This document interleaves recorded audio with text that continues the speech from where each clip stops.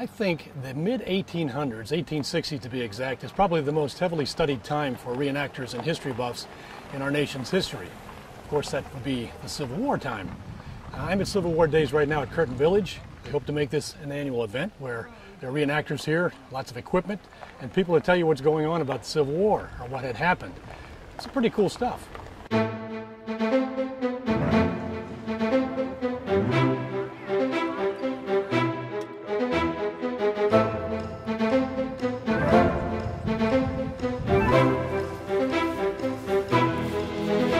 I'm here with Gary Hoover. Gary, what is your position here with this reenactment group? I'm on the board of the Roland Curtin Foundation, and I'm also captain of Thompson's Independent Battery C. What is this event? We're at the Curtin... This is actually the debut event. It's been a long time since Curtin Village has had a Civil War Days, in fact almost 20 years. Oh my. So the Roland Curtin Foundation is working on bringing this event back, making it more a benefit to the public, having it offer many more things, and this is basically our debut event. Now, as reenactors, we don't use cloth powder bags, we use aluminum. So we have to worm with every round because aluminum doesn't burn. So the worm will go in and drag out the aluminum cartridge. Unfortunately, because of space requirements, we're not going to be able to fire the gun for you today. We'll have to do a dry demonstration, but you will be able to see how guns were actually loaded and fired during the Civil War. So the temperature right now is about 87 degrees, and the humidity is probably up in the 90 percentile range. The uniforms that these guys are wearing, the blue tops that you see and the wool pants, well, they're wool. They have to be dry cleaned, and the guys usually get them dry cleaned at the end of the season. And I talked to one other fellow that said, well, you know, it's not really so bad. Once we sweat enough, it starts to cool off things, and it doesn't feel so bad. So you got this kind of sweaty, sticky stuff going on, and it's a form of 1860s air conditioning.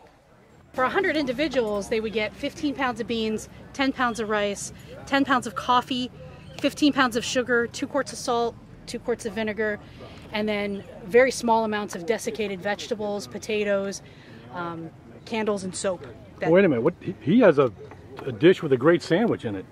That doesn't sound like... That's what Thompson's Independent Battery C eats today. So that's a little different than what you're telling me. It is a little different, yes, because while we do believe in authenticity in our cannon and our gun drill, we like to eat.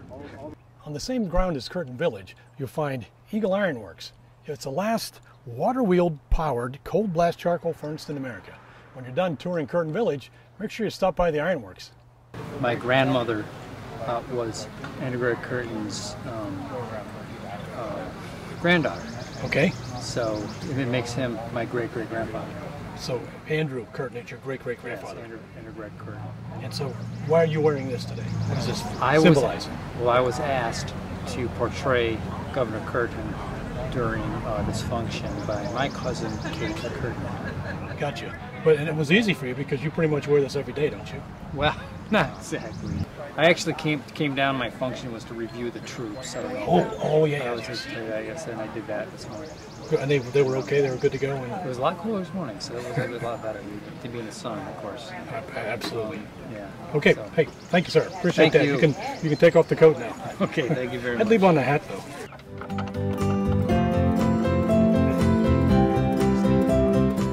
So, Civil War Days at Curtin Village.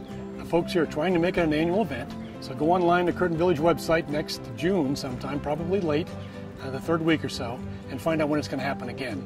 There are a lot of, as you can see, encampments and men dressed as Civil War soldiers.